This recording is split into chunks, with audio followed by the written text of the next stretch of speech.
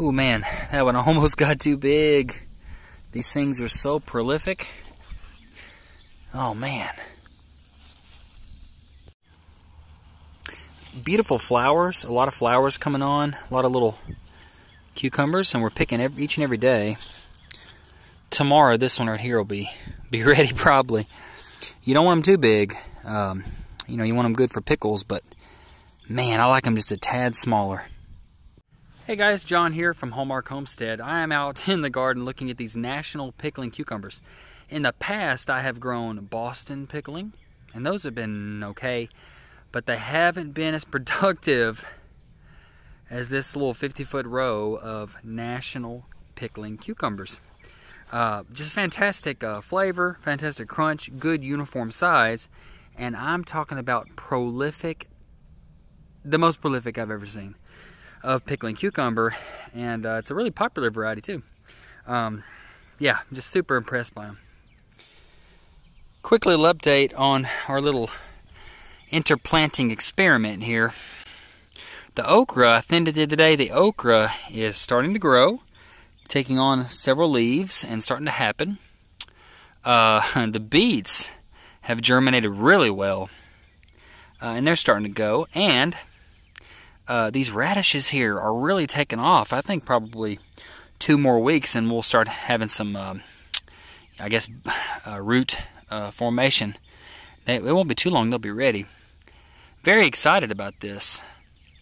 The only thing is, the seeder that I used wasn't a very precise seeder, and I'm kind of concerned about the spacings of these smaller seeded crops. So I might have to come back and definitely thin these, but I don't want to thin them too much because I don't want to lose any production. Let's see if I can do this. I caught it.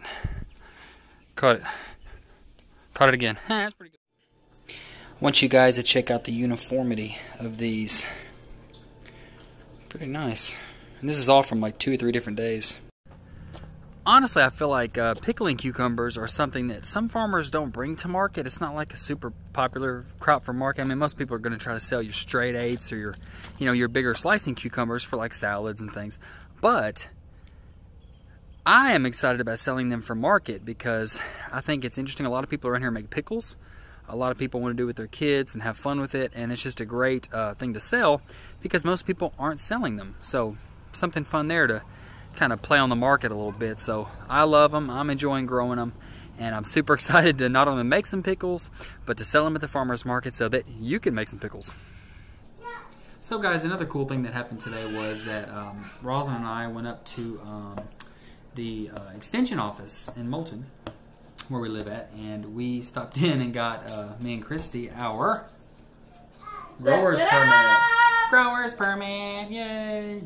So now we can actually sell at any farmer's market in the state of Alabama. So we can sell at Town Creek or Moulton, where we live at. But we could also go up to Florence or Decatur, Coleman, Birmingham, any farmer's market that is a part of the extension office and the USDA. We can set up and sell. So that's pretty cool. Also guys, if you haven't checked out our Patreon yet, check it out. It's www.patreon.com/Hallmark Homestead, and there you can support what we're doing here on the homestead with our bath and beauty products that Christy makes, and also with the market garden stuff that I'm working on for human scale market gardening. So give it a check out, see what you think, and be looking out for more content.